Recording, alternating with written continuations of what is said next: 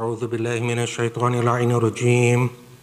بسم الله الرحمن الرحيم.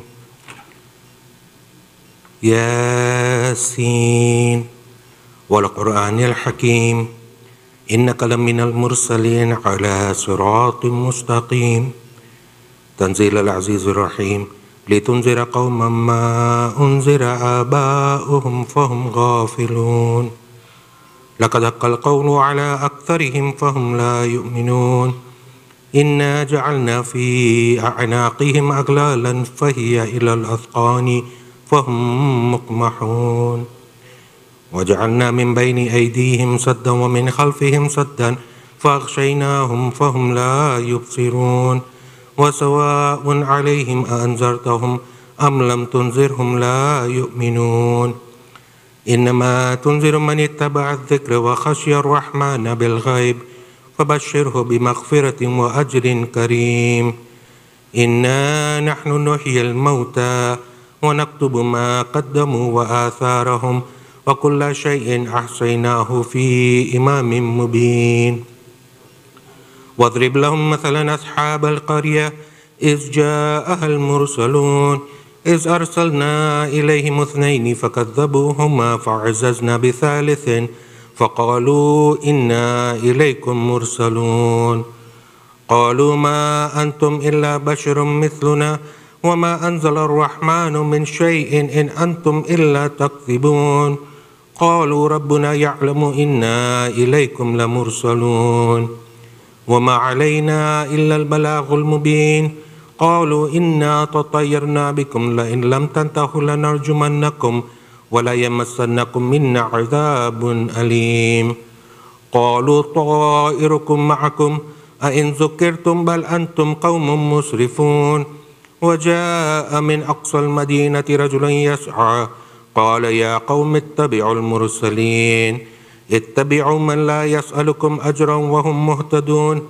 وما لي لا أعبد الذي فطرني وإليه ترجعون أتخذ من دونه آلهة إن يردني الرحمن بضر لا تغني عني شفاعتهم شيئا ولا ينقذون إني إذا لفي ضلال مبين إني آمنت بربكم فاسمعون قيل ادخل الجنة قال يا ليت قومي يعلمون بما غفر لي ربي وجعلني من المكرمين وما أنزلنا على قومه من بعده من جند من السماء وما كنا منزلين إن كانت إلا صيحة واحدة فإذا هم خامدون يا حسرة على العباد ما يأتيهم من رسول إلا كانوا به يستهزئون ألم يروا كم أهلكنا قبلهم من القرون أنهم إليهم لا يرجعون وإن كل لما جميع لدينا محضرون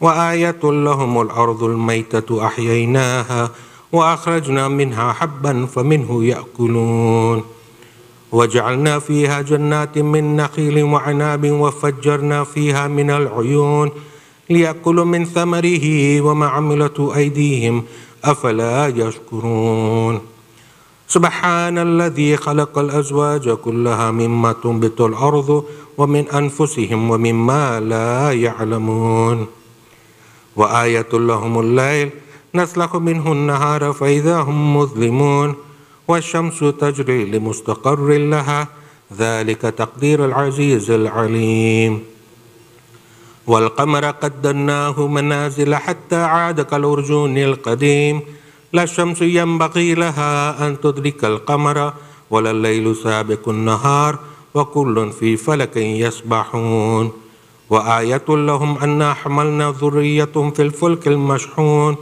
وأخلقنا لهم من مثله ما يركبون وإن نشأ نغرقهم فلا صريخ لهم ولا هم ينقذون إلا رحمة منا ومتاعا إلى حين وإذا قيل لهم اتقوا ما بين أيديكم وما خلفكم لعلكم ترحمون وما تأتيهم من آية من آيات ربهم إلا كانوا عنها معرضين وإذا قيل لهم أنفقوا مما رزقكم الله قال الذين كفروا للذين آمنوا أن نطعم من لو يشاء الله أطعمه إن أنتم إلا في ضلال مبين ويقولون متى هذا الوعد إن كنتم صادقين ما ينظرون إلا صيحة واحدة تأخذهم وهم يخصمون فلا يستطيعون توصية ولا إلى أهلهم يرجعون ونفخ في الصور فإذا هم من الأجداث إلى ربهم ينسلون قالوا يا ويلنا من بعثنا من مرقدنا هذا ما وعد الرحمن وصدق المرسلون إن كانت إلا صيحة واحدة فإذا هم جميع لدينا محضرون فاليوم لا تظلم نفس شيئا ولا تجزون إلا ما كنتم تعملون إن أصحاب الجنة اليوم في شغل فاكهون هم وأزواجهم في ظلال على الأرائك متكئون لهم فيها فاكهة ولهم ما يدعون سلام قولا من رب رحيم وامتازوا اليوم أيها المجرمون ألم أعهد إليكم يا بني آدم أن لا تعبدوا الشيطان إنه لكم عدو مبين وأن اعبدوني هذا صراط مستقيم ولقد أضل منكم جبلا كثيرا أفلم تكونوا تعقلون هذه جهنم التي كنتم توعدون اصلوها اليوم بما كنتم تكفرون اليوم نختم على أفواههم وتكلمنا أيديهم وتشهد أرجلهم بما كانوا يكسبون ولو نشاء لطمسنا على أعينهم فاستبقوا الصراط فأنى يبصرون ولو نشاء لمسخناهم على مكانتهم فما استطاعوا مضيا ولا يرجعون ومن نعمره ننكسه في الخلق أفلا يعقلون وما علمناه الشعر وما ينبغي له إن هو إلا ذكر وقرآن مبين لينذر من كان حيا ويحق القول على الكافرين أولم يروا أنا خلقنا لهم مما عملت أيدينا أنعاما فهم لها مالكون وذللناها لهم فمنها ركوبهم ومنها يأكلون ولهم فيها منافع ومشارب أفلا يشكرون واتخذوا من دون الله آلهة لعلهم ينصرون لا يستطيعون نصرهم وهم لهم جند محضرون فلا يحزنك قولهم إنا نعلم ما يسرون وما يعلنون أولم يرى الإنسان أنا خلقناه من نطفة فإذا هو خصيم مبين وضرب لنا مثلا ونسي خلقه قال من يحيي العظام وهي رميم قل يحييها الذي أنشأها أول مرة وهو بكل خلق عليم الذي جعل لكم من الشجر الأخضر نارا فإذا أنتم منه توقدون أوليس الذي خلق السماوات والأرض بقادر على أن يخلق مثلهم بلى وهو الخلاق العليم إنما أمره إذا أراد شيئا أن يقول له كن فيكون فسبحان الذي بيده ملكوت كل شيء وإليه ترجعون اللهم صل على محمد وعلى محمد سورة المباركة الفاتحة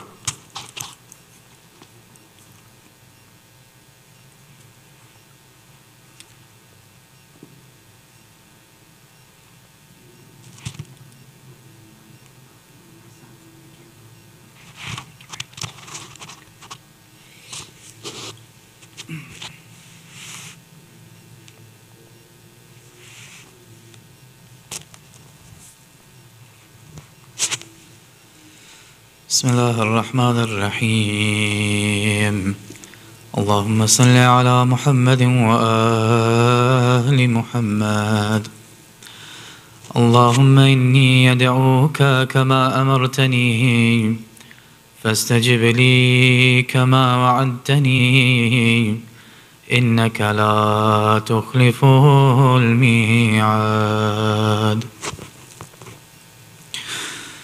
اللهم إني أسألك برحمتك التي وسعت كل شيء وبقوتك التي قهرت بها كل شيء وخضع لها كل شيء وذل لها كل شيء، وبجبروتك التي غلبت بها كل شيء، وبعزتك التي لا يقوم لها شيء، وبعظمتك التي ملأت كل شيء، وبسلطانك الذي علاها كل شيء، وبوجهك الباقي بعد فناء كل شيء، وبأسمائك التي ملأت أركان كل شيء، وبعلمك الذي أحاط بكل شيء، وبنور وجهك الذي أضاء له كل شيء. يا نور يا قدوس، يا أول الأولين ويا آخر الآخرين. اللهم اغفر لي الذنوب التي تهتك العصام، اللهم اغفر لي الذنوب التي تنزل النقام، اللهم اغفر لي الذنوب التي تغير النعام، اللهم اغفر لي الذنوب التي تحبس الدعاء، اللهم اغفر لي الذنوب التي تقطع الرجاء، اللهم اغفر لي الذنوب التي تنزل البلاء، اللهم اغفر لي كل ذنب أذنبته وكل خطيئة أخطأتها. اللهم إني أتقرب إليك بذكرك واستشفع بك إلى نفسك، وأسألك بجودك أن تدنيني من قربك، وأن توزعني شكرك، وأن تلهمني ذكرك. اللهم إني أسألك سؤال خاضع متذلل خاشع، أن تسامحني وترحمني وتجعلني بقسمك راضيا قانعا، وفي جميع الأهوال متواضعا. اللهم وأسألك سؤال من اشتدت فاقتهم وأنزل بك عند الشدائد حاجتهم، وعظم فيما عندك رغبتهم. اللهم عظم سلطانك وعلى مكانك، وخفي مكرك وظهر أمرك، وغلب قهرك وجرت قدرتك، ولا يمكن الفرار من حكومتك. اللهم لا أجد لذنوبي غافرا، ولا لقبائحي ساترا، ولا لشيء من عملي القبيح بالحسن مبدلا غيرك. لا إله إلا أنت سبحانك وبحمدك. ظلمت نفسي وتجرأت بجهلي، وسكنت إلى قديم ذكرك لي ومنك علي. اللهم مولاي، كم من قبيح سترت، وكم من فادح من البلاء يقلت، وكم من عثار وقيت، وكم من مكروه دفعت، وكم من ثناء جميل لست أهلا له نشرت. اللهم عظم بلائي وفرط بي سوء حالي، وقصرت بي أعمالي، وقعدت بي أغلالي، وحبسني النفع بعد آمالي، وخضعتني الدنيا بغرورها، ونفسي بجنايتها ومطالي يا سيدي. فأسألك بعزتك ألا يحجب عنك دعائي سوء عملي وفعالي، ولا تفضحني بخفي ما اطلعت عليه من سري، ولا تعاجلني بالعقوبة على ما عملته في خلواتي من سوء فعلي وإساءتي ودوام تفريطي وجهالتي وكثرة شهواتي وغفلتي. وكن اللهم بعزتك لي في كل الأحوال رؤوفا، وعلي في جميع الأمور عطوفا. إلهي وربي من لي غيرك، أسأله كشف ضري والنظر في أمري. إلهي ومولاي، أجريت علي حكما اتبعت فيه هوى نفسي، ولم أهترس فيه من تزيين عدوي، فغرني بما أهوى وأسعده على ذلك القضاء، فتجاوزت بما جرى علي من ذلك بعد حدودك، وخالفت بعض أوامرك، فلك الحجة علي في جميع ذلك، ولا حجة لي فيما جرى علي فيه قضاؤك، وألزمني حكمك وبلاغك.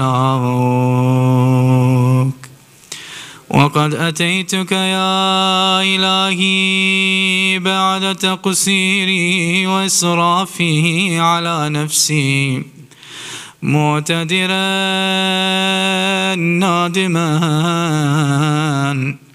منكسرا مستقيلا مستغفرا منيبا، مقرا مذعنا معترفا، لا أجد مفرا مما كان مني، ولا مفزأ نتوجه إليه في أمري غير قبولك عذري وإدخالك إياي في سأة من رحمتك. اللهم فاقبل عذري وارحم شدة ضري، وفكني من شد وثاقي. يا رب ارحم ضعف بدني ورقة جلدي ودقة عظمي، يا من بدأ خلقي وذكري وتربيتي وبري وتغذيتي، هبني لابتداء كرمك وسالفه برك بي. يا إلهي وسيدي وربي، أتراك معذبي بنارك بعد توحيدك، وبعد من طوى عليه قلبي من معرفتك، ولهج به لساني من ذكرك، واعتقده ضميري من حبك، وبعد صدق اعترافي ودعائي خاضئا لربوبيتك. هيهات، أنت أكرم من أن تضيع من ربيت، أو تبعد من أدنيت، أو تشرد من آويت، أو تسلم إلى البلاء من كفيته ورحمت.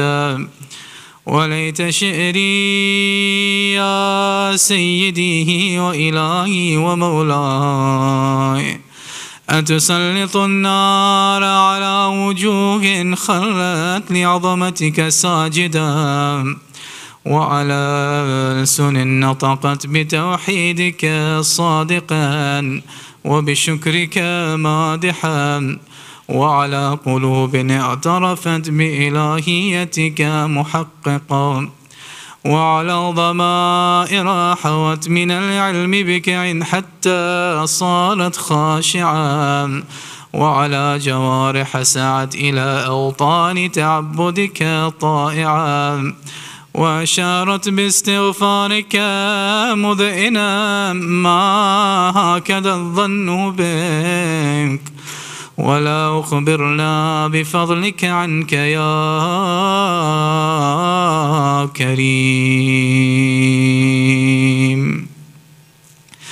يا كريم يا رب، وأنت تعلم ضعفي عن قليل من بلاء الدنيا وعقوباتها وما يجري فيها من المكاره على أهلها، على أن ذلك بلاء ومكروه قليل مكثو يسير بقاء قصير مدته، فكيف اهتمالي لبلاء الآخرة وجليل وقوع المكاره فيها، وهو بلاء تطول مدته ويدوم مقامه ولا يخفف عن أهله، لأنه لا يكون إلا عن غضبك وانتقامك وسخطك، وهذا ما لا تقوم له السماوات والأرض. يا سيدي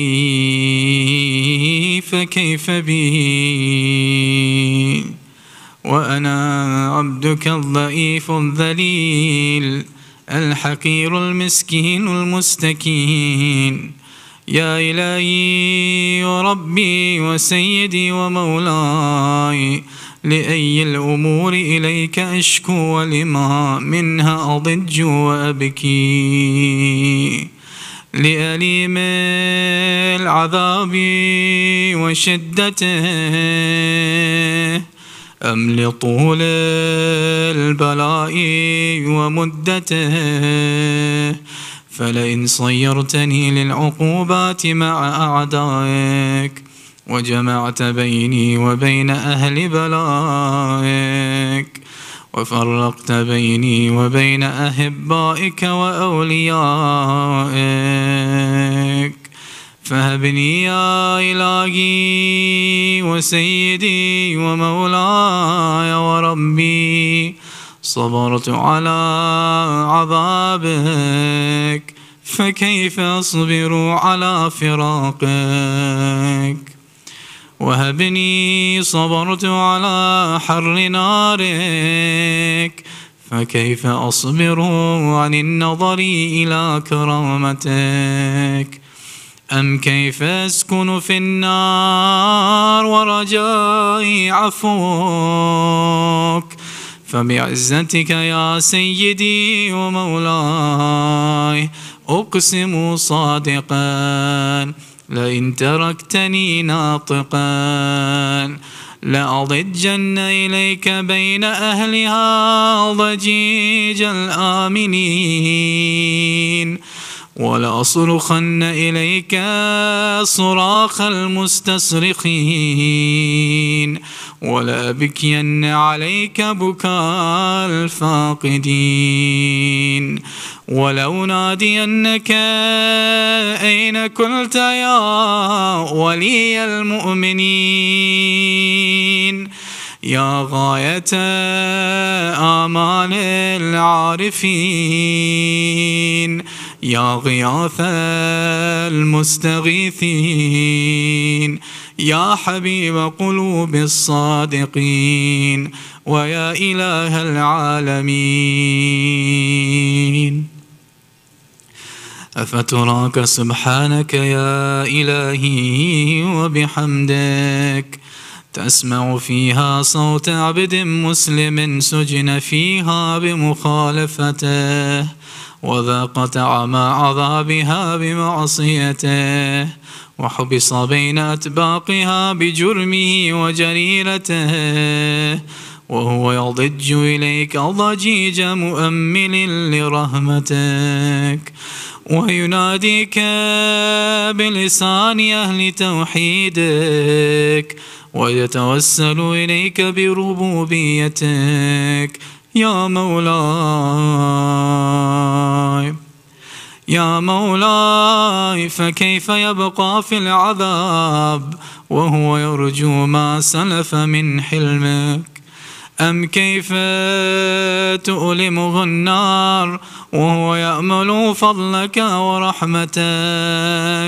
أم كيف يهرقه لهيبها وأنت تسمع صوته وترى مكانه؟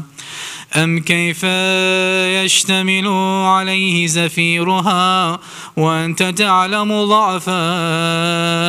أم كيف يتقلغل بين أطباقها وأنت تعلم صدقا؟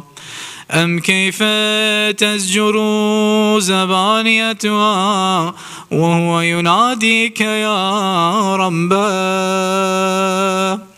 أم كيف يرجو فضلك في يتقه منها فتتركه فيها؟ هيهات، ما ذلك الظن بك ولا المأروف من فضلك، ولا مشبه لما عملت به الموحدين من برك وإحسانك.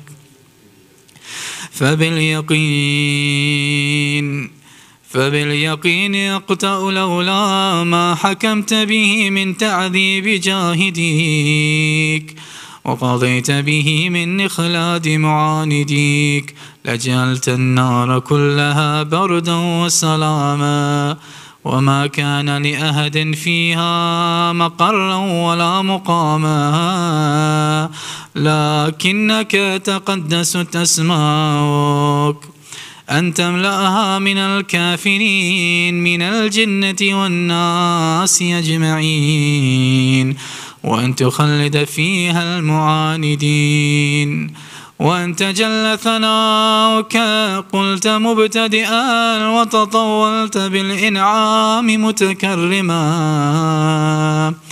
أفمن كان مؤمنا كمن كان فاسقا لا يستوون. إلهي وسيدي، فأسألك بالقدرة التي قدرتها وبالقضية التي حتمتها وحكمتها وغلبت من عليه أجريتها، أن تهب لي في هذه الليلة وفي هذه الساعة كل جرم أجرمته، وكل ذنب أذنبته، وكل قبيح أسررته، وكل جهل عملته، كتمته أو أعلنته، أخفيته أو أظهرته، وكل سيئة أمرت بإثباتها الكرام الكاتبين الذين وكلتهم بحفظ ما يكون مني، وجعلتهم شهودا علي مع جوارحي، وكنت أنت الرقيب علي من ورائهم والشاهد لما خفي عنهم، وبرحمتك خفيت وبفضلك سترت، وأن توفر حظي من كل خير تنزله أو إحسان تفضله أو بر تنشره أو رزق تبسطه أو ذنب تغفره أو خطأ تستر. يا ربي يا ربي يا رب، يا إلهي وسيدي ومولاي ومالك رقي، يا من بيده ناصيتي، يا عليما بضري ومسكنتي، يا خبيرا بفقري وفاقتي، يا ربي يا ربي يا رب، أسألك بحقك وقدسك وأعظم صفاتك وأسمائك أن تجعل أوقاتي في الليل والنهار بذكرك معمورا وبخدمتك موصولا وأعمالي عندك مقبولا، حتى تكون أعمالي وأورادي كلها وردا واحدا وحالي في خدمتك سرمدا. يا سيدي يا من عليه معولي، يا من عليه شكوت أهوالي، يا ربي يا ربي يا رب، قوي على خدمتك جوارحي واشدد على العزيمة جوانه، وهب لي الجد في خشيتك والدوام في الاتصال بخدمتك، حتى أصرح إليك في ميادين السابقين واصنع إليك في المبادرين، واشتاق إلى قربك في المشتاقين، وأدنو منك دنو المخلصين، وأخافك مخافة الموقنين، واجتمع في جوارك مع المؤمنين. اللهم ومن أرادني بسوء فأرده، ومن كادني فكده، واجعلني من أحسن عبيدك نصيبا عندك وأقربهم منزلة منك وأخصهم زلفة لديك، فإنه لا ينال ذلك إلا بفضلك، وجدني بجودك واعطف علي بمجدك، واحفظني واجعل لساني بذكرك لهجا وقلبي بحبك متيما، ومن علي بحسن إجابتك وأقلني عثرتي واغفر زلتي، فإنك قضيت على عبادك بعبادتك وأمرتهم بدعائك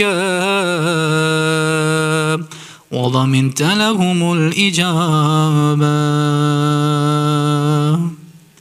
فإليك يا ربي نصبت وجهي، وإليك يا ربي مددت يدي، فبعزتك استجب لي دعائي وبلغني مناي، ولا تقطع من فضلك رجائي، واكفني شر الجن والإنس من أعدائي. يا سريع الرضا اغفر لمن لا يملك إلا الدعاء، فإنك فعال لما تشاء. يا من اسمه دواء وذكره شفاء وطاعته غنى، ارحم من رأس ماله الرجاء وسلاحه البكاء. يا صابع النعم يا دافع النقام، يا نور المستوحشين في الظلام، يا عالما لا يعلم، صل على محمد وآل محمد وافعل بي ما أنت أهله، وصلى الله على رسوله والأئمة الميامين من آله وسلم تسليما كثيرا كثيرا.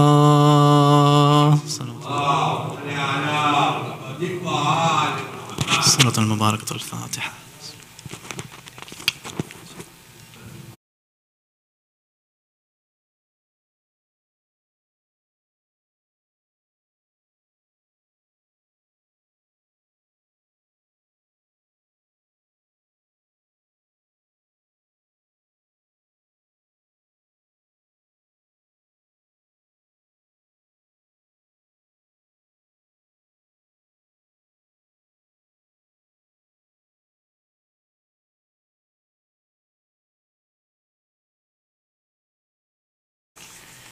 أفضل الصلاة السلام عليك يا رسول الله محمد وآل محمد صلوا على اے عاشق سبحان امام जाफर सादिक है दीन के सुल्तान इमाम जाफर सादिक है आशिक इमाम जाफर सादिक है दीन के सुल्तान सलावत परो जिक्र है छठे इमाम का नूरे खुदा शहंशाह आली मकाम का या रब हमें तौफीक दे मद है इमाम का सदका दे हमें हजरत सादिक के नाम का है आशिक सुबहान इमाम सादिक दीन के सुल्तान इमाम जाफर सादिक क्या सल्ले अला शान है मौला की हमारे अल्लाह के प्यारे हैं पैगंबर के है प्यारे गर वक्त मुसीबत में कोई हजरत को पुकारे फिलफोर मदद करते हैं ज़हरा के दुलारे है आशिक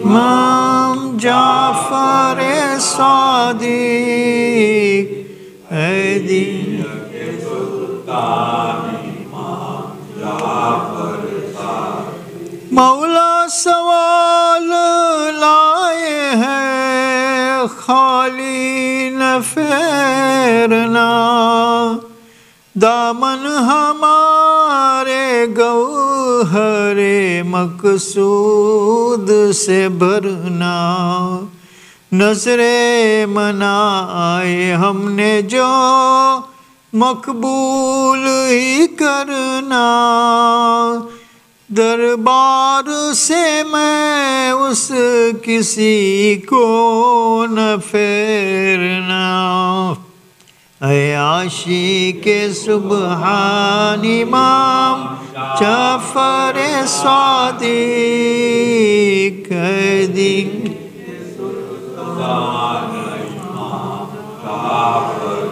हर सुबह शाम मेरी दुआ है मेरे मौला है इश्क़ मदीना से मेरा दिल तरप रहा या सिबते मुस्तफ़ा हमें बुल वावो करबला चूमे ज़रिए पाक शहंशाह करबला है आशिक सुबहान इमाम जाफर सादिक है दीन के सुल्तान इमाम जाफर सादिक रहमल्लाहु मन करा सूरतुल बारकतुल फातिहा।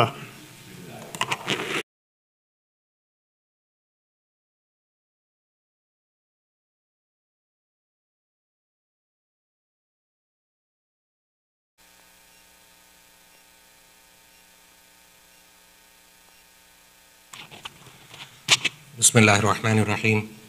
Sayyid Hasan Rizvi, respected elders, brothers, sisters in Iman, Assalamu alaikum wa rahmatullahi wa barakatuh.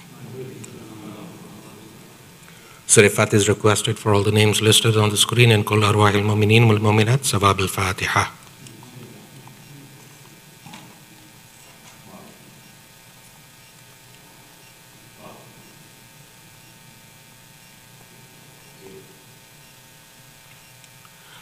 Ayat Ma Yajibun is requested for all the names listed on the screen and whoever is in need of it here and elsewhere. Let us all recite it together. Bismillahir Rahmanir Rahim. Amman yujibul mustarra idha da'ahu wa yakshifu su. Amman yujibul mustarra idha da'ahu wa yakshifu su. أمن يجيب المضطر إذا دعاه ويكشف السوء أمن يجيب المضطر إذا دعاه ويكشف السوء أمن يجيب المضطر إذا دعاه ويكشف السوء اللهم صل على محمد وعلى محمد. The ladies' Wiladat celebration, which was supposed to be held on this Saturday, has been postponed to the following Saturday, March 13th, due to the prediction of rain. There have been some valuables found in the ladies' section. Any ladies who is missing their valuable item, please reach out to Sister Fatima Abdul Hussein to claim your item. Now let us invite Sayyid to come forward to recite tonight's Majlis, Par Muhammadin wa ali Muhammad Salawat.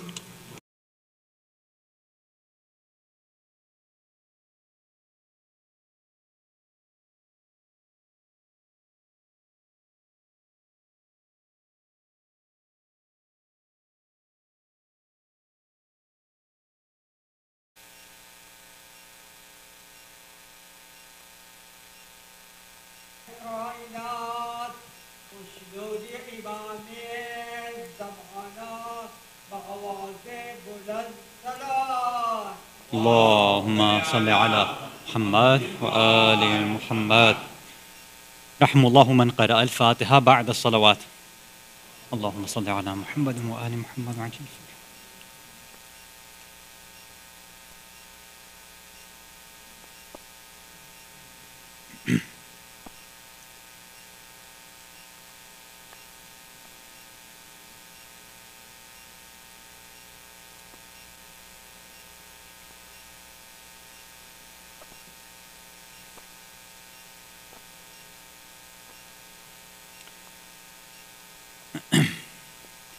أعوذ بالله السميع العليم من الشيطان اللعين الرجيم.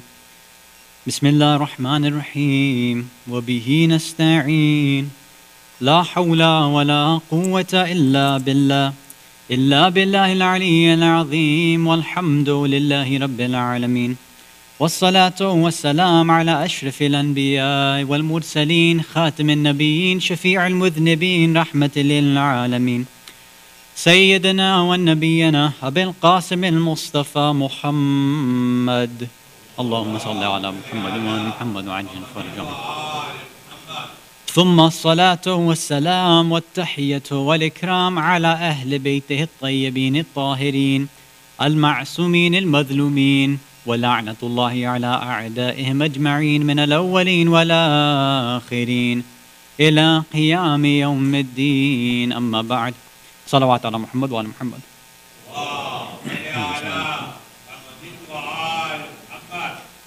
Mu'mineen, mu'minat, brothers and sisters in Islam and Iman, Assalamu alaikum wa rahmatullahi wa barakatuh. Okay, let's start by going through I think a few questions on Slido.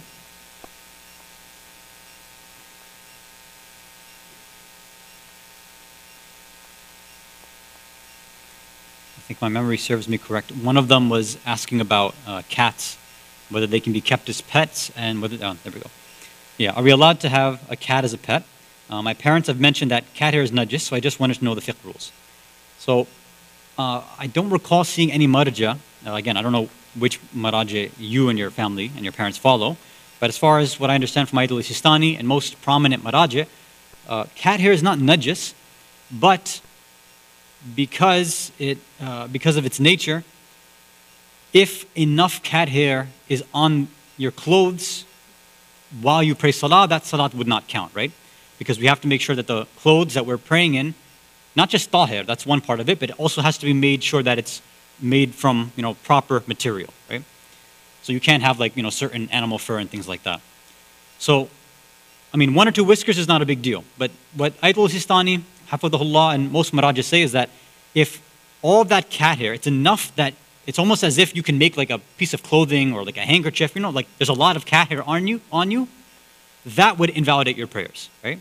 But yeah, if it's just, a few, pieces of hair or whiskers, whatever, that's not a big deal necessarily. So the first part of it is, are we allowed to have them as a pet? Yeah. Even if cats, for some reason, were najis, you could still have it as a pet. I mean, dogs and pigs are obviously najis, and you can have them as a pet. The only difference is that, at least for dogs, it's makruh to keep them in the house. Now, I don't recall any ruling about pigs. I don't know who would want to keep a pig in their house or even outside, but I guess for farmers maybe, I don't know. But yeah, just because something's najis doesn't mean you have to just completely stay away. I mean, many people, they use dogs for hunting, as a guard dog, right, depending. We don't really use them here, but, so you can still do that even if it was najis. But as far as I've seen regarding cats, no, they're not najis. Now, I can understand, right, because cat hair can be difficult to deal with. If they're shedding, depending on what kind of cat they are, it can be a lot of maintenance. So, in our house, we've wanted to have a cat for a long time. Inshallah, we get a more appropriate sized house. Kids get a little older, then maybe we'll get one. There are some opinions of ulama that, cats and, other animals, they have these specific characteristics as well.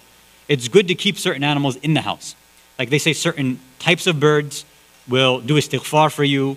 Some of them will do la'na on the enemies of the Ahlul Bayt. Some of them will protect you against nazar and jinn and things like that, right? I think cats may do that. They may protect against nazar or jinn. I can't remember which one. I remember hearing this from one of the ulama in Qum. So some of these pets, having them in the home can have blessings, right? But again, it's up to your parents. Maybe they have a good reason to not keep it in the house, so it's best you see and go with what they advise. Okay. So there's 2 here. So let me, I guess, go with the one that was related to last week. So I did talk about du'as.org, right? Which parts of du'as.org don't you agree with? So I don't know if that's, I understand why you're phrasing it like that, but that's not the best way to phrase it, right? See, we have to understand what is du'as.org, right? The people who, you can look at their about us page. Alaykum salam. The people who put it together, everything's listed there. They've collected some of the various things that have been mentioned in Mafatih al-Janan of Shaykh Abbas Qummi, rahmatullah alayh, and other dua books. Some famous, some not so famous. And what they've tried to do is take all of that, put it on the website, and at least keep it available for us in, with the Arabic there, with the English, and sometimes with some sort of explanation, transliteration. And alhamdulillah, it's been a blessing and a benefit for most of us who maybe don't have access to an English copy of these dua books. Now, the concept of dua or ziyarat or all of these kind of mustahab recitations, qira'at and things that we do, this is a whole separate discussion. I don't want to spend too much time, but I think most of us need to hear a little bit about this. We get these du'as, these ziyarat, all these a'mal, we get them from these, ahadith books, obviously. Whether it's the Kutub Arba of our, main shuyukh, like Shaykh al-Kulaini from Al-Kafi, for example, or the books of Shaykh al-Tusi or Shaykh al-Mufid, whoever it is. So we have those books. And then there are other secondary hadith books that we can also get, our narrations about various things, like including dua, a'mal, ziyarat, and things like that. Every single alim, not alim, mujtahid or marja, they have their own ijtihad. So when they are authenticating, certifying, and checking to see if a certain hadith is valid or not, they have their own method. And you'll have ulama that disagree, right? This is the nature of somebody who's an expert. Our marajit, although they agree on a lot of things, there are certain principles that maybe a good amount of them go one way, and then maybe 1 or 2 go another way. And again, this is part of their discussions. And one example is, I think I mentioned it when we talked about Laylatul Ghaib. So this principle known as Qa'idatul Tasamuh fi Adillatul Sunan. Whether somebody, if a narration's weak, and the narration is talking about a certain dua, or ziyara, or a'mal, or something mustahab, there's 2 different opinions. Some say, based on, again, all the evidence, which I don't want to mention, they say, look, we have evidence from the words of Rasulullah sallallahu alayhi wa alihi wa sallam, Allahumma salli ala Muhammad, that look, if something reaches you and it seems like it could be from us, even if the evidence is not super strong, if it's something mustahab, not wajib, haram, or anything like that, we're talking about something recommended, mustahab. If you see a hadith, even if it's weak, and somebody acts upon that, then inshallah Allah will still give them the reward. Right? So a lot of these a'mal, the evidence may not be very strong. Right? I don't want to, again, use the word inauthentic. That's not the best way to describe it. But maybe the evidence isn't strong. Maybe it's in a weak book, or there's only one narration, or the narrators in the chain are weak, whatever it is. People who agree with this principle, qa'idat tasamuh, will say, look, because of the other proof that we've given, we can still consider this mustahab, and you can still recite it, and inshallah Allah will give you the reward. Others, like Ayatul Sistani, for example, hafadhullah, don't believe in this principle. That's why if you do decide to perform an a'mal or a ziyarah or a dua, whatever, something mustahab, that he doesn't believe there's strong evidence for, he says, look, you can do it, but you can't go and say that this is part of the deen. You cannot say that this is something mustahab. You can do it with the niyyah of raja matlubiyya, that I hope and I pray that Allah will give me rewards for this. But again, this is a distinction they talk about in legal theory. Most of us don't really hear that because a lot of ulama don't want to discuss it. They don't think it's important. But when it comes to this stuff, on these websites like du'as.org or all these apps that are out there, they're just taking all of this information in various books and just dumping it in front of all of us. Now, think about it, not just like Islamically, but think about any other discipline or field. Let's say there was some website dedicated to all the research regarding COVID, right, and beating the pandemic, or if you get COVID, what should you do? So now imagine there's a whole bunch of different prescriptions there. There's a bunch of articles, scholarly, academic articles, medical articles that say, wear masks. Here's the efficacy. But then there are also articles there that say don't wear masks because they're a waste of time. Then you also have articles which say, taking vitamin C or taking vitamin D while you have COVID, it has not been proven to reduce symptoms. So don't do that. Whereas they may list other articles on that same website that say, no, if you have whatever, 10,000 or 20,000 IUs of vitamin D or C, it has been shown to help get rid of and lessen the symptoms of COVID. So imagine all of that information is put out there on this website. You and I, the ones who are not medical experts here, we go and we check what's on there. What are we supposed to do with that? Are we the ones supposed to decide, which one should I take, which one should I not take? If we're not medical experts, it doesn't make any sense. And that's why most of these sites, if they do exist and they have this stuff there, even things like WebMD or any of these other places that seem to advise us on what to do or give information about symptoms and cures and diseases, it says, with the disclaimer before and after, make sure to consult your own doctor. Your doctor has to tell you what to do, not this website. Right? We have to stop self-diagnosing, basically. The same thing is going to apply. Du'as.org does not tell you what your marja's opinion is. And actually, if you look at the About Me page, it does have that disclaimer too in du'as.org. It says, look, we just collected everything. We're not telling you it's mustahab or not. In fact, it says that, for certain maraja, you will have to do a niyyah of raja matlubiyya. But if you go to the specific du'a or ziyarah or whatever page, it's not going to say that. So many of us maybe didn't know that, and khair, whatever. My issue is this, is that, general individuals, you won't know what books it came from, or even if it lists it there, you won't be able to authenticate it. And even if you want to find out what is Ayatul Sistani's opinion, how are you going to find that out? It's not always going to be available in English. A lot of these answers, it's only recently, for example, regarding Laylatul Raghaib. Even though communities have been practicing it for, it's a recent phenomenon, I'd say. It's only very recently that people now in the English language have come out and said, look, maybe as far as the authenticity, it's questionable. You have to have a different niyyah if you're going to perform it, if you're in the taqlid of Ayatul Sistani or these maraji, right? But this is something that in kind of the rest of the world, they kind of already knew that. We are, unfortunately, in the English-speaking world, especially in the West, we're playing catch-up to a lot of these ideas. Now, why that's the case, separate discussion.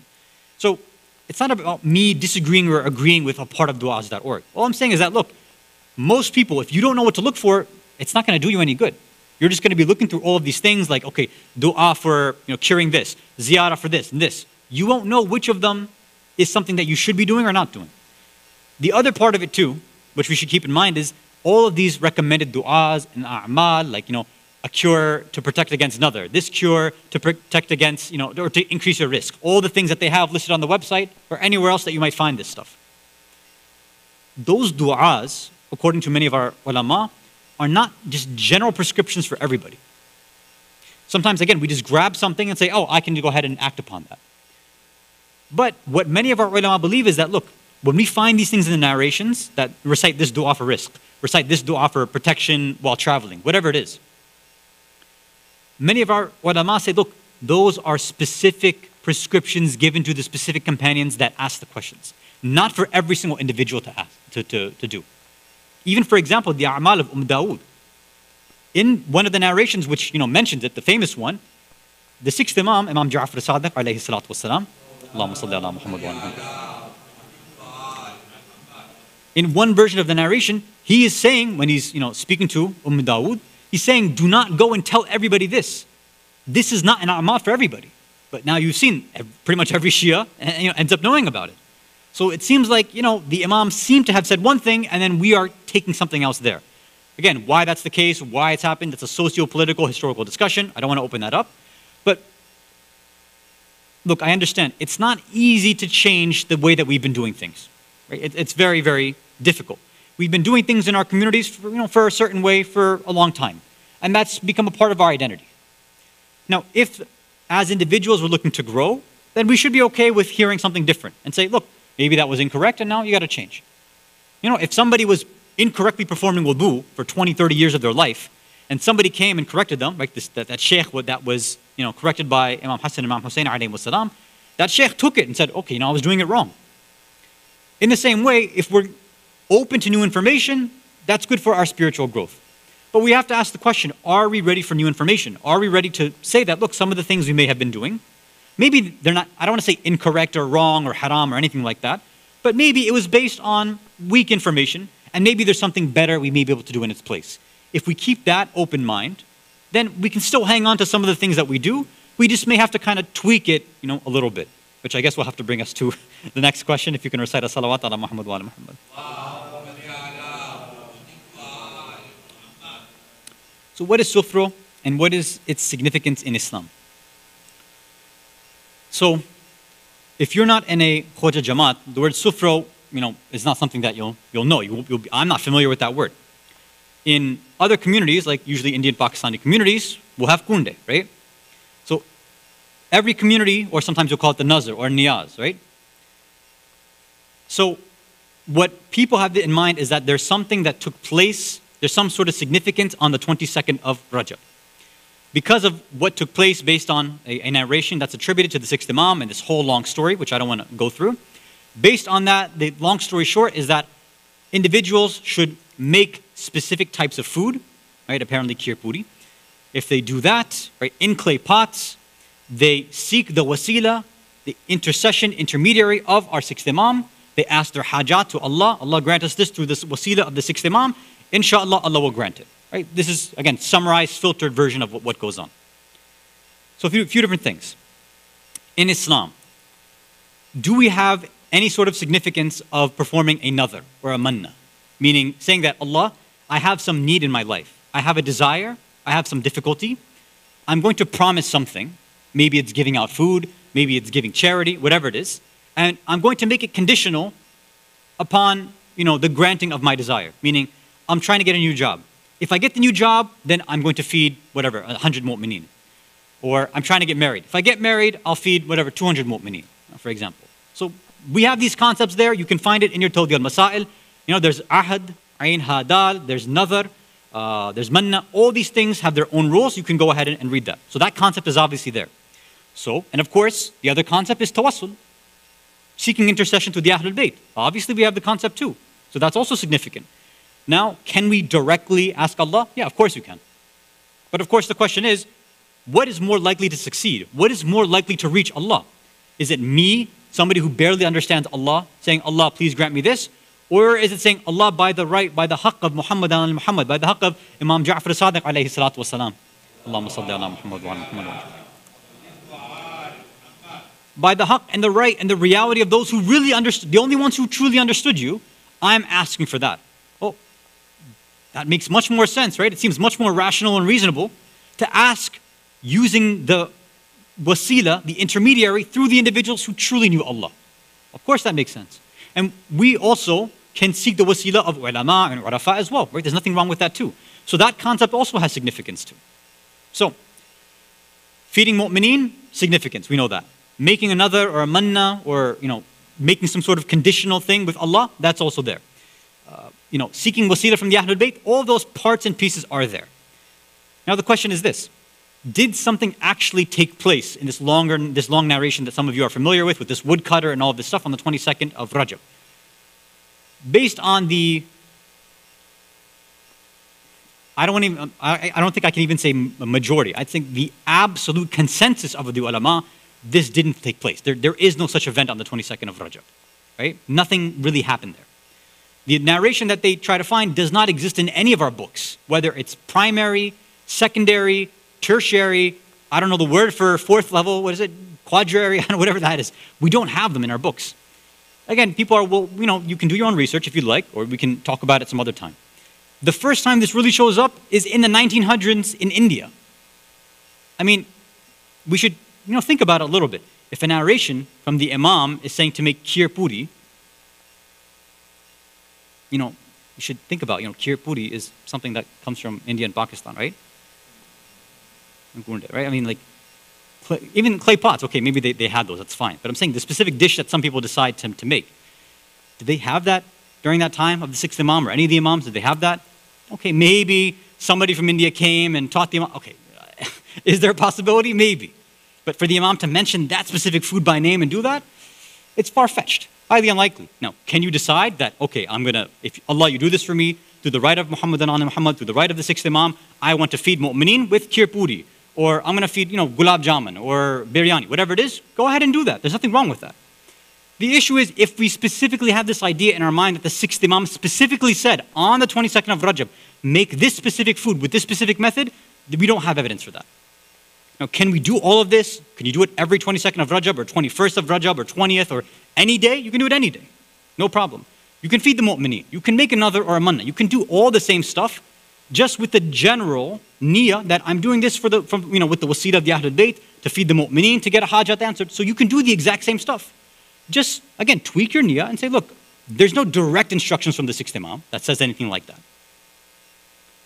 But if you decide you want to do this, you want to give kheer puri, right? You want to serve all this other food. I mean, obviously, I'm not going to recommend you to serve all that stuff because, I mean, we have enough people with diabetes and blood pressure and cholesterol and all this. I would suggest something a bit more healthy, but khair, I mean, that's what people like, no problem. Serve whatever you want, makes the mu'mineen happy, no problem, right? But if it's not kheer, then I'm probably not going to have it. So if you want to take me out for sushi in the name of the sixth Imam, I'm all ears. Like, I'll do sushi, fine, right? You want to take me out for filet mignon in the name of the fourth Imam? Let's go. I'm ready anytime. So we can do all these things, and there's nothing wrong with it. So if somebody wants to tweak it their own way too, okay, we should be okay with that as well. So the idea is this. Yes, maybe it doesn't seem like it's that authentic, no problem. But can we keep that same practice? Yeah, you can. There's nothing wrong with it. All we're doing is changing our niyyah around and just saying that this is a general niyyah, a general thing. I have a hajat, I'm doing it through the tawassul of the Ahlul Bayt, specifically to the sixth Imam. That's a great thing to do, nothing wrong with that. You want to give specific food, no problem. You want to cook it a specific way, do whatever you want. Mu'mineen here who love that food, they'll be happy. And when you make mu'mineen happy, then inshallah your ajr is with Allah. Salawat ala Muhammad wa ala Muhammad.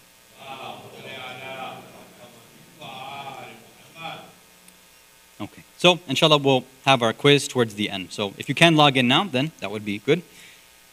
So again, look, just as a disclaimer too, I'm not in the business of trying to actively just like destroy everything that our communities are used to.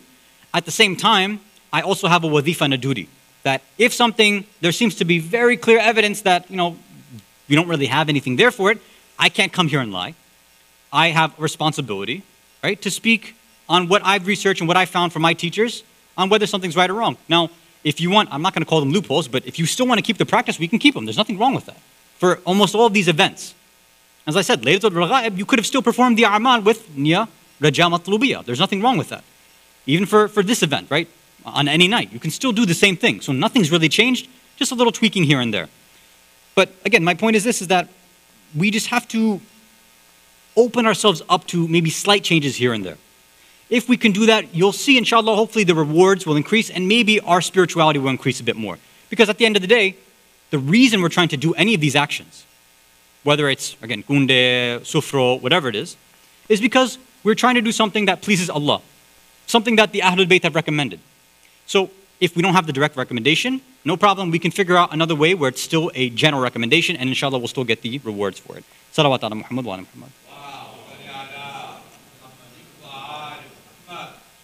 Okay, so we are continuing our discussion, a commentary on the dua of Rajab.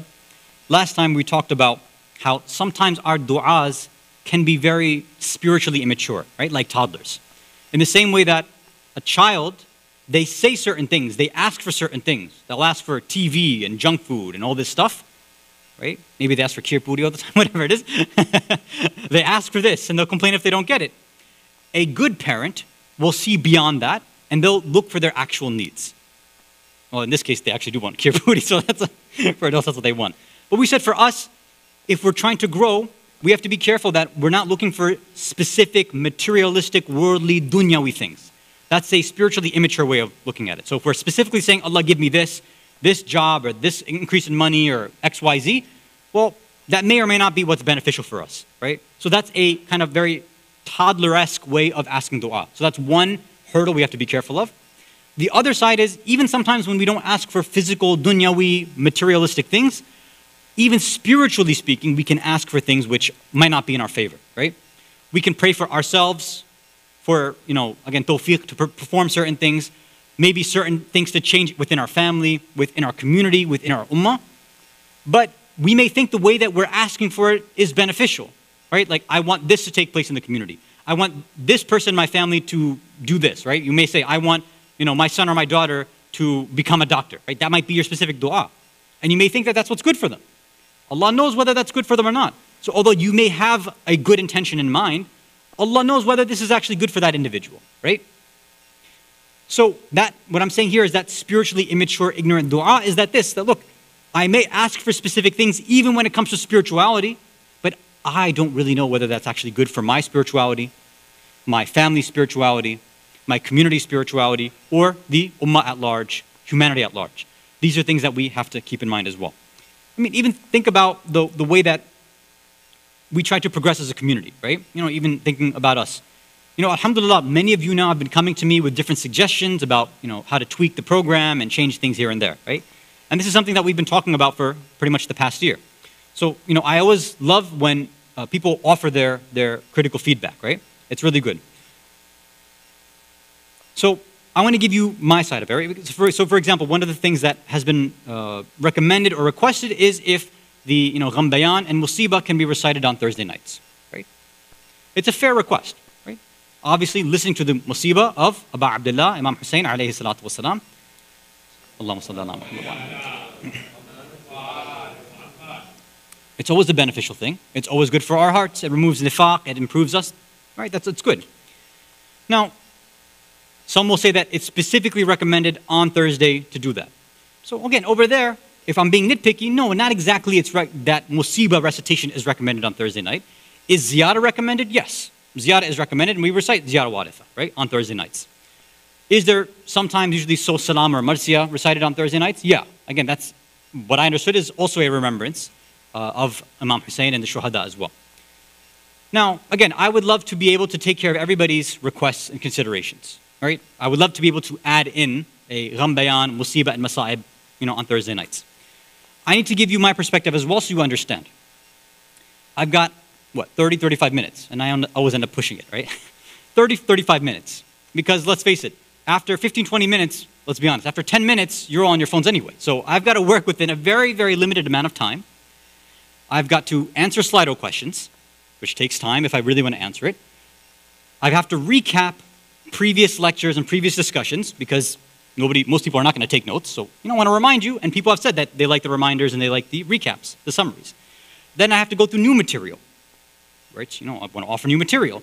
Then sometimes I have to re-summarize that too because, it was that 10-minute information was too much, so I have to re-summarize that. Then after that, we have to have a quiz because it's got to be interactive, we're going to get bored, right, in this time.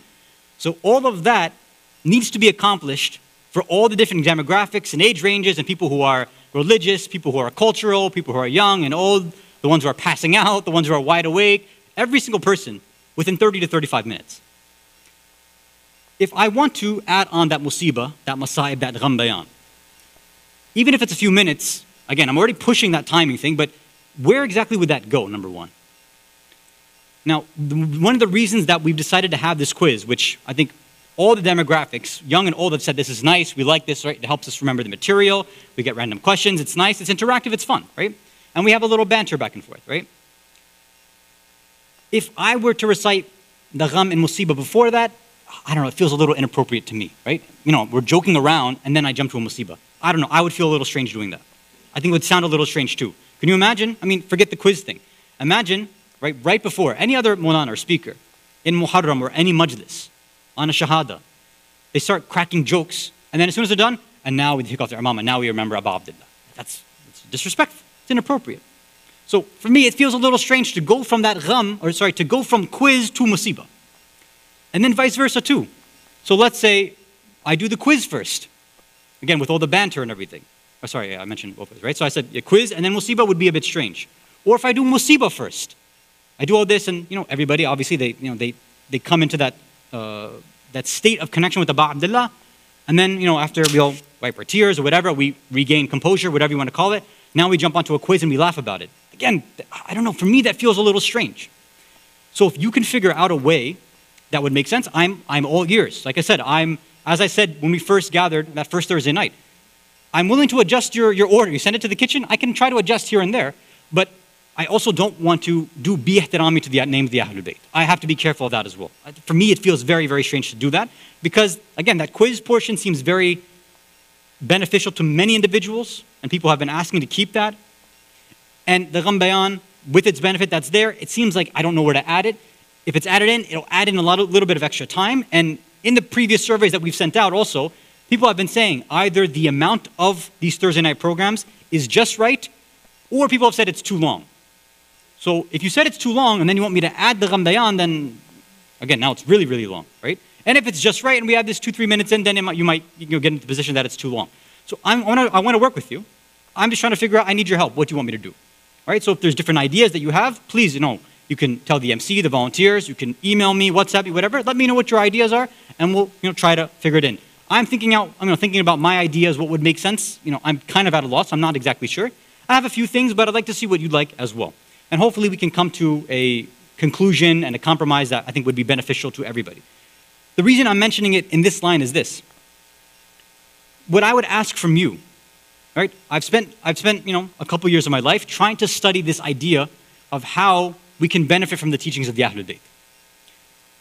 What I would ask all of you who are requesting this, and anything else that you're requesting from me, what I'd like you just to ask yourself is that, okay, the thing that I'm requesting from Hasan, is it something that I dislike, that I want, or is it something that I really think is good for my spirituality?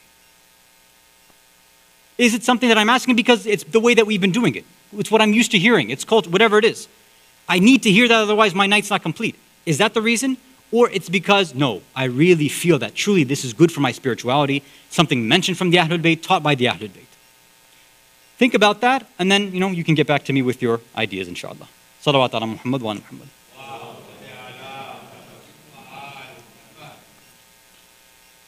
So, with all of that, of course, yeah, we're already at 30 minutes.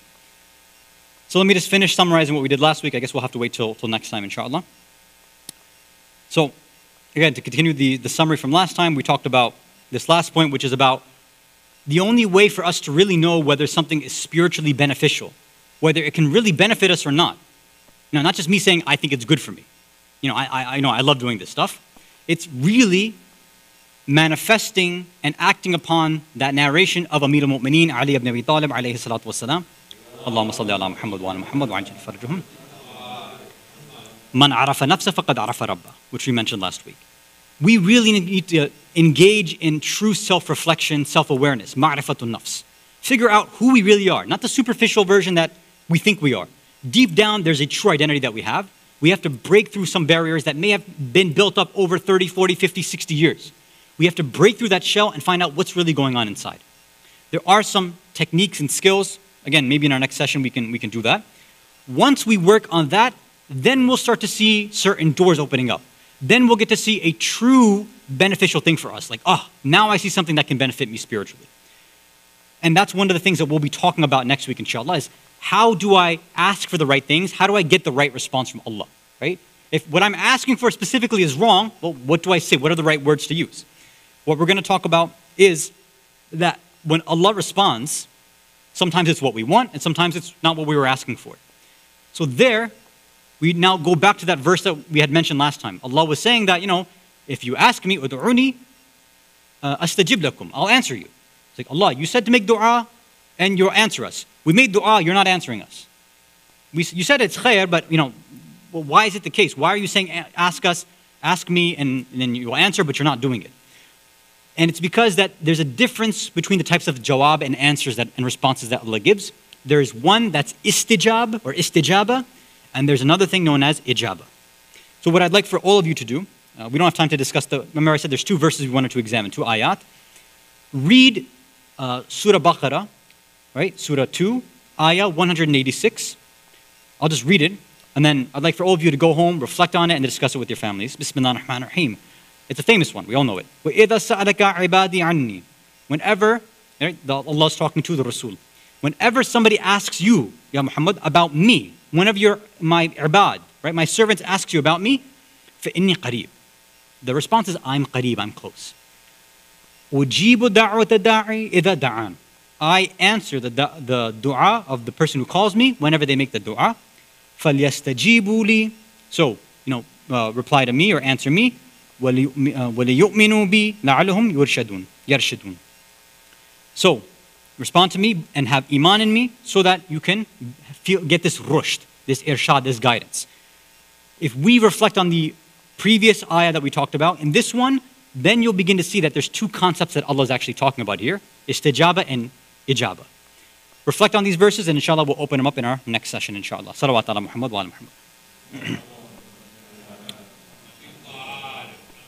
Okay, so let's just quickly go to the quiz. I apologize, we couldn't get into new material today because of that. Sorry, so I guess there is a question which I probably won't do tonight, but perhaps you can do alternate nights for the quiz and the Ghambayan. Yeah, I think that's a feasible solution, right? Maybe we can just alternate it. Yeah, that makes sense. Okay, so we'll take that into consideration. Thank you so much. Ahsantum. Okay. So I think we have enough people, so assalamu alaikum to everybody. Let's just start the quiz then, inshallah. I see all the names, yeah.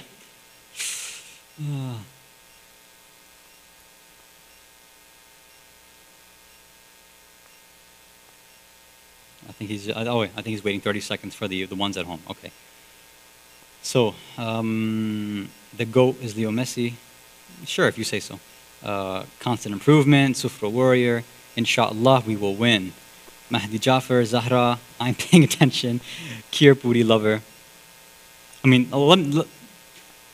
outside of keto, I think kheer is probably my favorite dessert, right? If cold, lukewarm, piping hot, with cinnamon, without cinnamon, with shaved up, without, I don't know, kheer was my mother, marhuma, that was my favorite dessert from her. So, yeah, if I'm ever going to go non-keto, this kheer would probably be it. I don't need the puri with it, I just need the kheer. That's all that's there.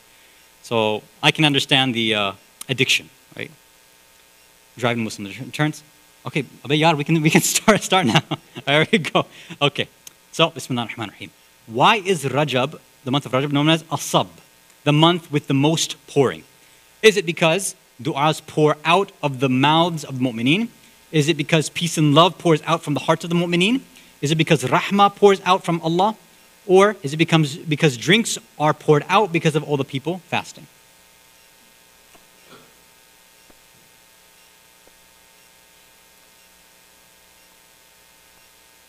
Or is it because of all the cups of chai that are poured out by all the various centers throughout the Muslim world?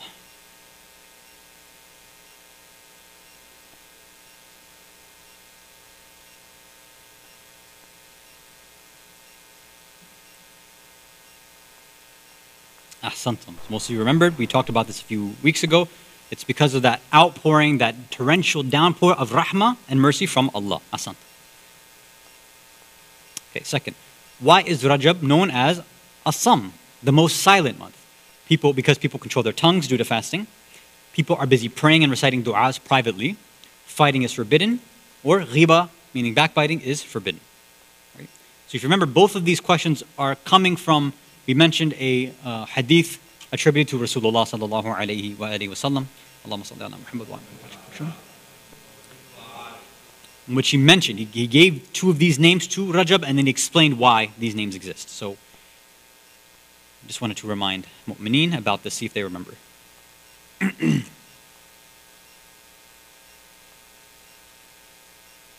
Asantum. All of them sound good, but it's actually the fact that because it's one of the Ashhurul Haram or Muharram, that fighting is forbidden. So because, especially during that time, the Arab Jahids were always fighting pretty much. Now it's like pin drop silence because there's no longer fighting here. And that's why we said we should try our best, right? We're coming to a close for the month. If we haven't really taken the opportunity to try to mend relations with our spouses, with our children, with our family members, with our grandparents, our cousins, or whatever, our community members, now would be a good time, right? To make it, have that pin drop silence and try to, reconcile issues that we may have with one another, right? This is one of the best months that we can do so. Okay, next. Rasulullah sallallahu alayhi wa sallam has been attributed to have said, the best of you is the one who is best, what? The best in giving out charity, the best in purifying their souls, the best with their family, or the best with their spouse.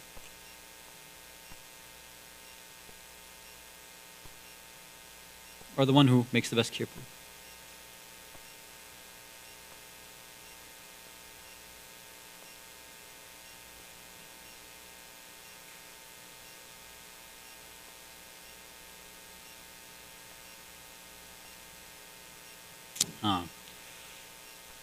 So he says is khairukum khairukum li ahli, the one with your ahl, your family, right? That's the best. So again, that's why we were saying we should try to emphasize rebuilding strong relationships with our family in this month, both nuclear family and extended, inshallah. Last question. A carnivorous animal eats fish, but what does a nucivorous animal eat? Is it fruit, nuts, nothing, or seaweed?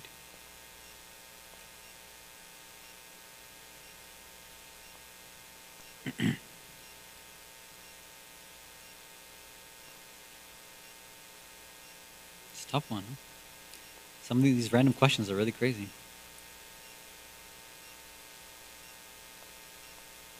And I got lucky with this because when you pick these Slido questions, you have this random question generator. Usually I have to sit there for a few minutes because every question's about this, like Lady Gaga, this thing. Or I'm like okay, I can't really ask that on that on a Thursday night. It's not the problem is people will probably get it right. But yeah. But this time, first click, and then alhamdulillah, this question came up. Wow, good job for those of you who guessed it and those of you who Googled it. So yeah, apparently it's animals that eat nuts. Okay, wow, mashallah. Once again, I think just like last time, we have 5 people, all basically tying, all have gotten all 4 of them right, but Aristotle, right, has gotten it the quickest, so congratulations to Aristotle. Sufra Warrior, following in second place, Specialists in third, KQ, which I still don't know who it could be, because I can't think of Q last names. And then PSP, whatever that could be. Okay. It'd be nice if you at least give me some hint as to who you are, right? You can take some pride in the fact that you made it on the board. Okay, we will see you inshallah. Just remember also, for those of you who are interested, we have the next virtual chai chat, the CB sponsored one, on Saturday night. It'll be broadcasted on the YouTube channel from 8:30 to 10 p.m., 10 p.m. Eastern Standard Time. It's going to be with Sheikh Amin Rastani, who's the founder of the Mizan Institute. And we're going to be talking about alternative forms of tabligh in Islamic education, which I think is very, very relevant to all of us who are trying to improve ourselves. So please tune in. He's a very, very wonderful resource. I've known him for a while, and I think it'll be a very enlightening discussion, inshallah. Walhamdulillahi Rabbil Alameen. وصلى الله على سيدنا محمد وعلى أهل بيته الطيبين الطاهرين والسلام عليكم ورحمة الله وبركاته صلوات على محمد وآل محمد.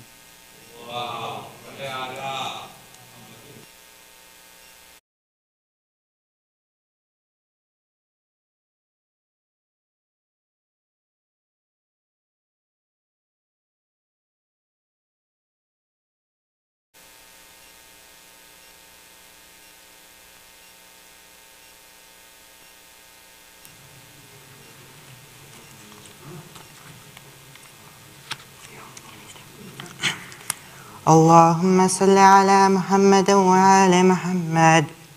السلام عليك يا أبا عبد الله السلام عليك يا ابن رسول الله. السلام عليك ورحمة الله وبركاته. السلام عليك يا وارث آدم صفوة الله. السلام عليك يا وارث نوح النبي الله. السلام عليك يا وارث إبراهيم خليل الله. السلام عليك يا وارث موسى كليم الله. السلام عليك يا وارث عيسى روح الله. السلام عليك يا وارث محمد حبيب الله. السلام عليك يا وارث علي أمير المؤمنين ولي الله. السلام عليك يا ابن محمد المصطفى. السلام عليك يا ابن علي المرتضى. السلام عليك يا ابن فاطمة الزهراء. السلام عليك يا ابن خديجة الكبرى. السلام عليك يا ثار الله وابن ثاره والوتر الموتور. أشهد أنك قد أقمت الصلاة وآتيت الزكاة وأمرت بالمعروف ونهيت عن المنكر وأطعت الله ورسوله حتى أتاك اليقين. فلعن الله أمة قتلتك ولعن الله أمة ظلمتك ولعن الله أمة سمعت بذلك فرضيت به. يا مولاي يا أبا عبد الله، أشهد أنك كنت نورا في الأسلاب الشامخة والأرحام المطهرة، لم تنجسك الجاهلية بأنجاسها ولم تلبسك من متلهمات ثيابها. وأشهد أنك من داعم الدين وأركان المؤمنين. وأشهد أنك إمام البر التقي الرذي الزكي الهادي المهدي. وأشهد أن الأئمة من ولدك كلمة التقوى وعلام الهدى والعروة الوثقى والحجة على أهل الدنيا. وأشهد الله وملائكته وأنبياءه ورسله أني بكم مؤمن وبي بكم موقن بشراع ديني وخواتيم عملي، وقلبي لقلبكم سلم وأمري لأمركم متبع. صلوات الله عليكم وعلى أرواحكم وعلى أجسادكم وعلى أجسامكم وعلى شاهدكم وعلى غائبكم وعلى ظاهركم وعلى باطنكم. السلام عليك يا ابن رسول الله. السلام عليك يا ابن نبي الله.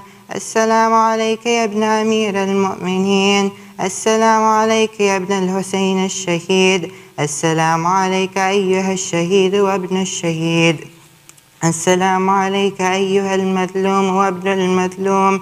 لعن الله أمة قتلتك ولعن الله أمة ظلمتك ولعن الله أمة سمعت بذلك فرضيت به. السلام عليكم يا أولياء الله وأحباءه. السلام عليكم يا أصفياء الله وأوداءه. السلام عليكم يا أنصار دين الله. السلام عليكم يا أنصار رسول الله. السلام عليكم يا أنصار أمير المؤمنين. السلام عليكم يا أنصار فاطمة الزهراء سيدة نساء العالمين. السلام عليكم يا أنصار أبي محمد الحسن بن علي الزكي الناصح. السلام عليكم يا أنصار أبي عبد الله. بأبي أنتم وأمي تبتم وطابت الأرض التي فيها دفنتم وفزتم فوزا عظيما. فيا ليتني كنت معكم فأفوز معكم. السلام عليك يا ابن أمير المؤمنين. السلام عليك أيها العبد الصالح والمطيع لله ولرسوله. وأشهد أنك قد جاهدت ونصحت وصبرت حتى أتاك اليقين. لعن الله الظالمين لكم من الأولين والآخرين وألحقهم بدرك الجحيم. السلام عليك يا مولاي وابن مولاه. السلام عليك يا غريب الغرباء. السلام عليك يا سلطان الحسن علي بن موسى الرضا ورحمة الله وبركاته. السلام عليك يا صاحب الزمان. السلام عليك يا خليفة الرحمن. السلام عليك يا شريك القرآن. السلام عليك يا مولانا صاحب العصر والزمان. السلام عليكم ورحمة الله وبركاته. السلام عليك يا أبا عبد الله، وعلى جدك رسول الله، وعلى أبيك أمير المؤمنين، وعلى أمك فاطمة الزهراء سيدة نساء العالمين. السلام عليك وعلى أخيك الحسن الزكي الشهيد المسموم. السلام عليك وعلى أخيك أبي الفضل العباس.